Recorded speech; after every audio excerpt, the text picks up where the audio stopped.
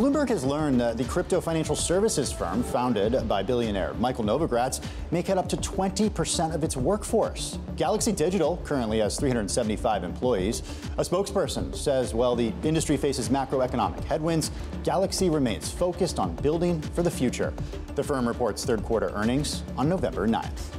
And of course, Tim, Galaxy is just the latest example of layoffs we are seeing in the crypto space. I mean, just in the last couple of months after the big leverage washout, the issues we saw earlier in the spring, you had the likes of Coinbase, Genesis, BlockFi, all announcing job reductions, and Galaxy Digital apparently not immune to that kind of trend. Yeah, the blow up essentially all connected to Three Arrows Capital and the contagion there. The thing about Galaxy, though, is it had significant exposure to Do Kwon and Terra, and Mike Novogratz has called that a mistake, but certainly that affecting the company significantly. Yeah, he even had the tattoo. So it'll be interesting to see yes, the Luna tattoo. how this evolves. Yeah. Obviously, they're in their quiet period right now because they will be getting earnings next week, but hopefully we'll have Mike back on this show to talk about all of this soon and what kind of job cuts ultimately we could be seeing at Galaxy, and really where else the layoffs come in the crypto space.